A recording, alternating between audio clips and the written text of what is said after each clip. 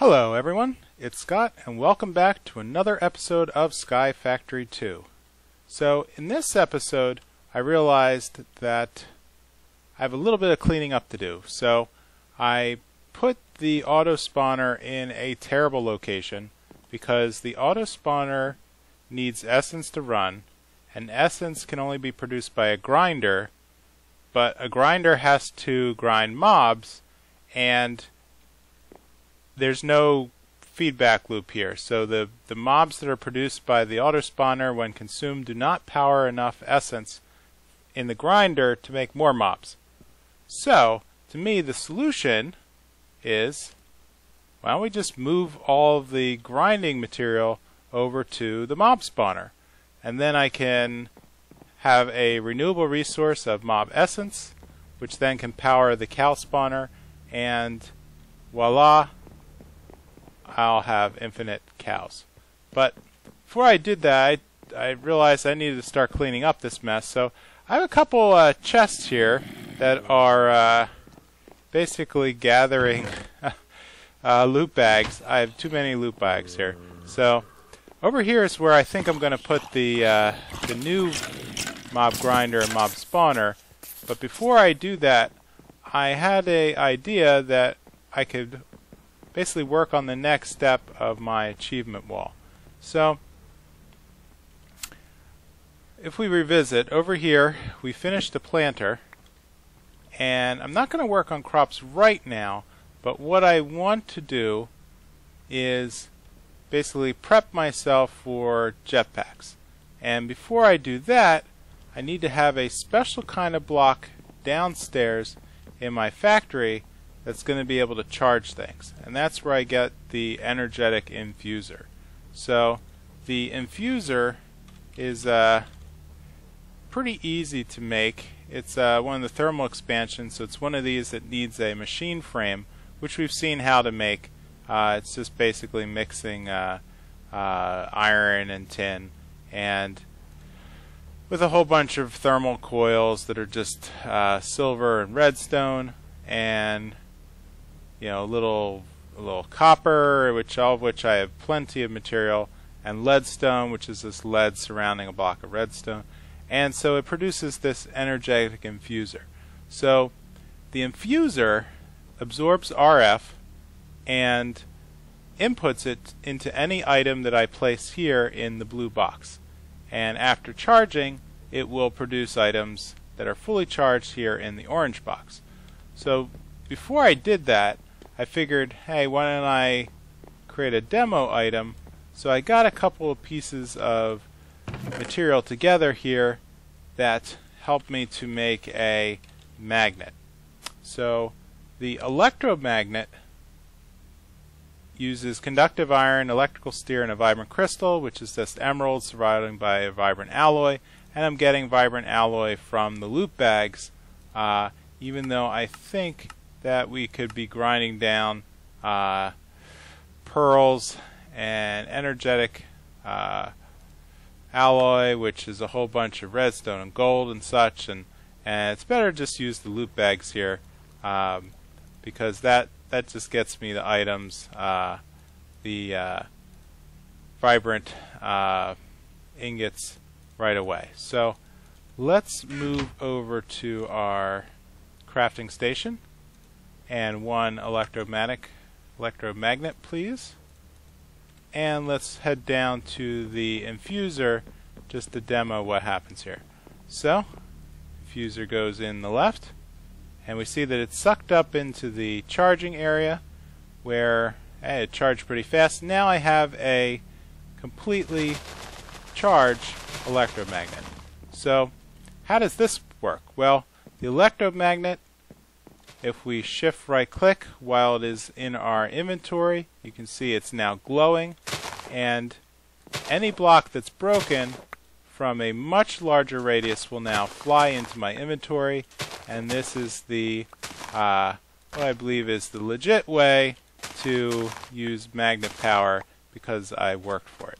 So what I want to do next is gather up all of this dirt, and I'll do so by essentially vein minering it and allowing the magnet to suck it all up here, and now I've recovered all of my dirt. So with that, let's head back to our collection chest, and we should have a couple more grass seeds. So let's do the prep work and place the items down here. Whoops, that was kind of weird. Alright, so the dirt can go back down, and as we saw before with the mob spawner, the spawner needs a 7x7 area for it to spawn in. Let's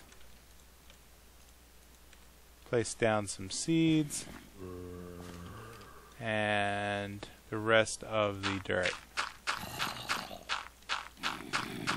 I don't even know if this is required, but I know that cows love to spawn on dirt normally.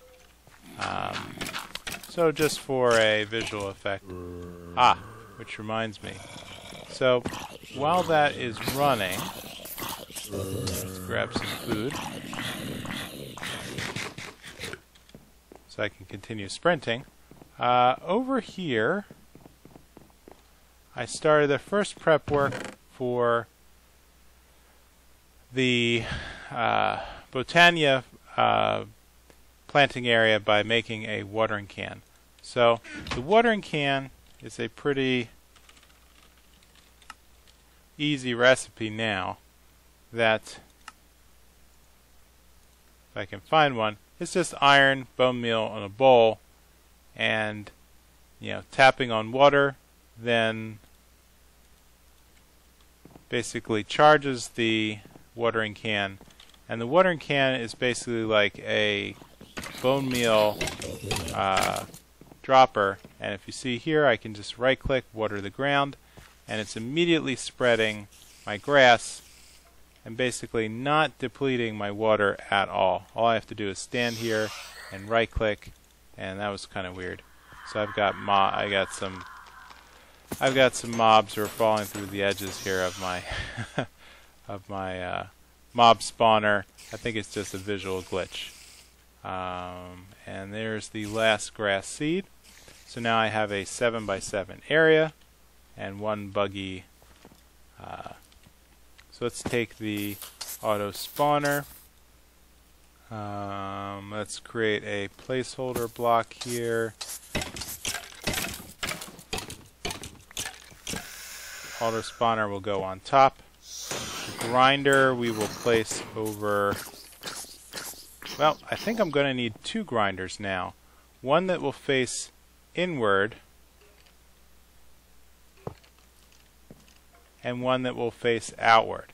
And so as we saw before, the grinder has a 5x5 radius, which if I remove the spikes will totally encompass the bottom of the mob spawner. I'm gonna then have to move all.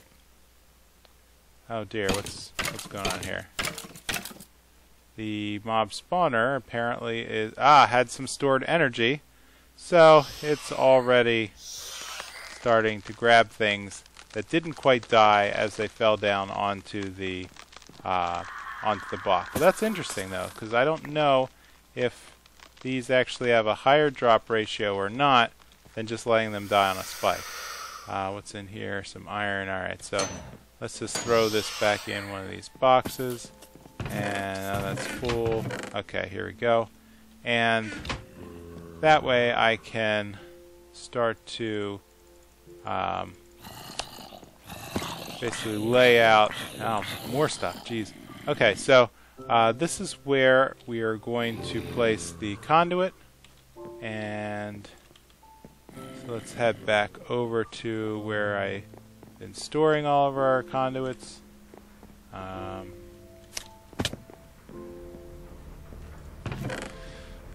Okay, transfer nodes, transfer pipes. Okay, eventually we're going to need to move the energy conduit network.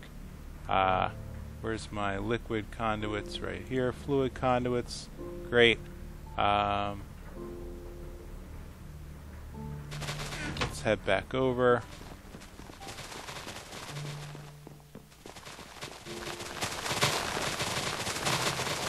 Thank you, Harvester, for cleaning up that mess. Alright, so back over here. So what I'd like to do, so if we see here, we don't have any essence. Kind of interesting.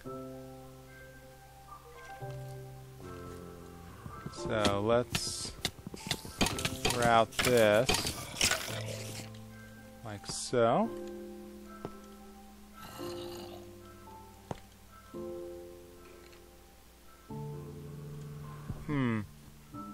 That's going to be an interesting puzzle. Well, let's route it like this for now.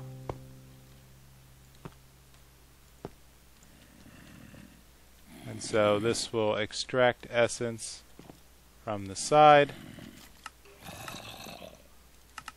and always be active. And then that will then insert over here so that the next time that the spawner runs, let's place our cow inside and just wait and see what happens. So it's going to need some energy shortly, and in order to do that, still no essence. In order to do that, I'm going to need to run the energy conduit basically all the way across. So let's figure out the best way to do that. I have way too much junk in my inventory. In the interest of time, I'm going to make a quick cut, and I'll be right back when I've run the conduit over the void. And with that, it is working. So what I needed to do was run my redstone conduit all the way underneath the base here to hook up underneath the grinder. The grinder then, every time it hits an idle tick, kills whatever mobs have dropped to the bottom of the collection tower. I had to remove the spike because apparently it turns out that damaged mobs will not generate any essence. So the essence is then being captured by the fluid conduit and it's being fed, excuse me cow, it's being fed over here to the auto spawner, at which point the auto spawner is spawning lots and lots and lots of cows. So it doesn't appear to take a lot of essence, but enough that the auto spawner is now, oh my gosh. Okay, so let's find a way to contain this mess. And excuse me cow, excuse me. Let's go back over it.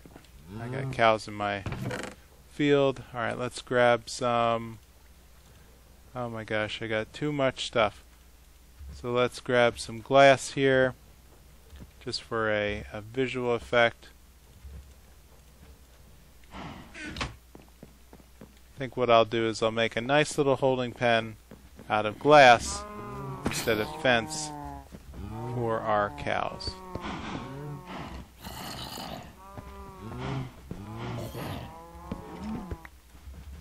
So I think I'm willing to call this a success. So next thing I'm going to do is generate another grinder that will then be pointing in the direction of the cows, and that way it can suck the cows up and automatically harvest the meat and leather, and that will give me a pretty good source of leather for all sorts of other neat things. Excuse me cow, excuse me. There we go. And great. So that should contain Wait a minute, that's not actually going to contain the cows. I need to, I think, top this off here just to prevent cows from being able to jump up on the conduit and then jump onto the top of the glass. And I'll finish this off later. But I think this is a pretty good setup for generating whatever auto spawner. Looks like more cows are coming in. Whatever auto spawned critter I think I might need. So with that, I'm going to make a quick cut and set up for the next project. Okay, there's one thing I want to take care of pretty quick, and that's expand the storage units here. So what's happening is I'm now at the upper limit of my better barrel at 128 stacks, and I have way too much sand and gravel.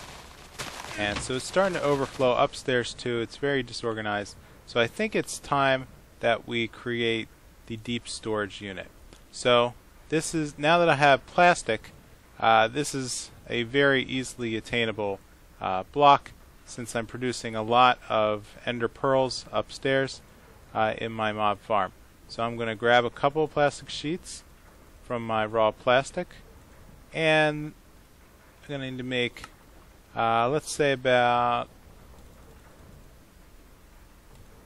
6 eyes of ender, and that will give me 3 deep storage units. So I'd like to put one on the cobble, one on the sand, and one on the dust for now, since those seem to be the units that are filling up the fastest. So alright, let's reposition here, make a little space in the inventory.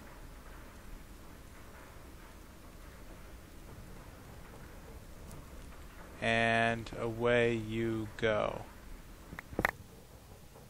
Bam. So deep storage unit will be placed here. And like that, we're going to start feeding it sand.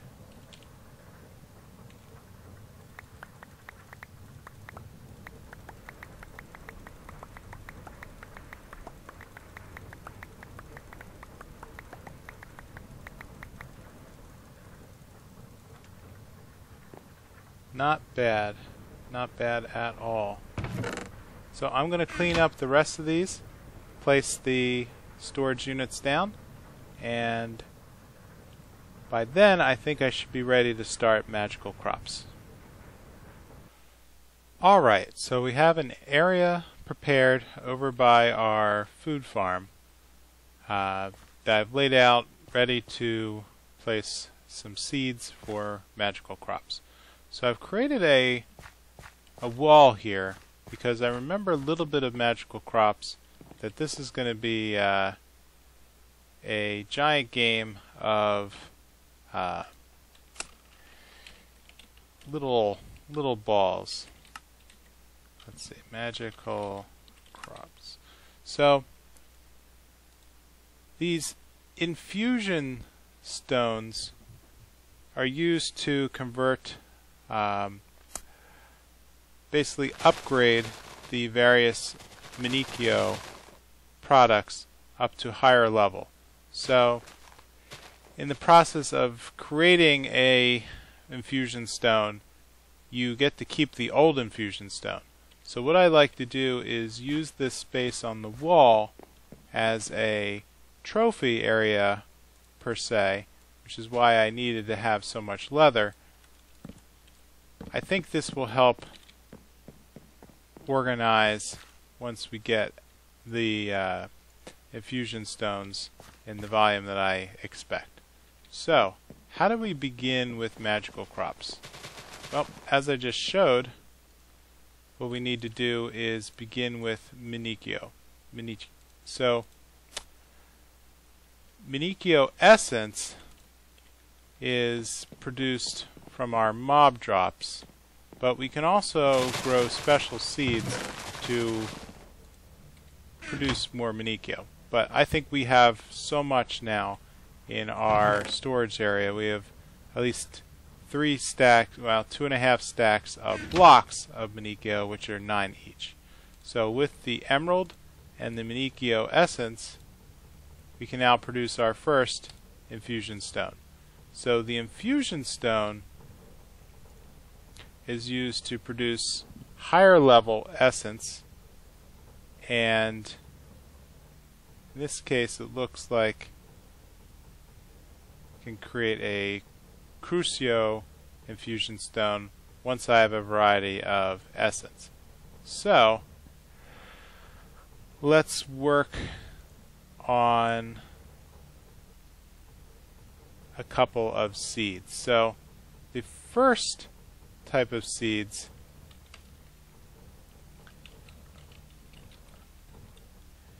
let's say is our Manicchio seeds. So that's just normal Manicchio essence surrounding a normal seed.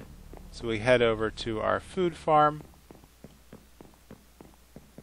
where we have more than enough seeds. So let's just experiment here and make our first level of Manicchio seeds.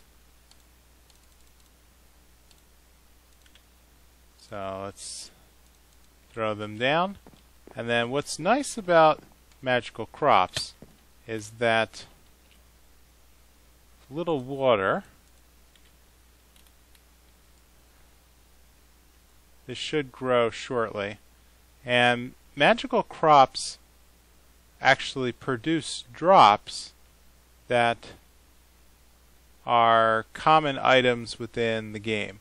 So we can use it to actually grow iron, diamonds, obsidian, ender drops, and in this case we can produce more Manicchio.